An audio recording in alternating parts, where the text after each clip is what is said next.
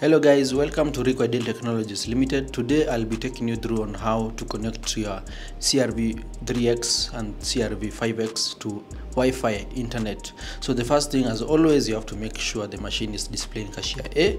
You press clock once, then you press the price key to scroll down up to set mode, then you press cache.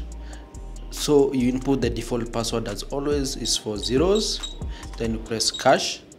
So you have to scroll going upwards up to set net parameters, then you press cache. So here you have to set the net type. So in our scenario, in our scenario you press cache.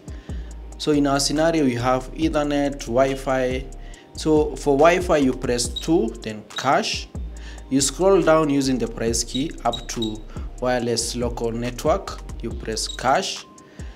And then you press the price button to Wi-Fi name, then you press cache. It will scan the nearby Wi-Fi's.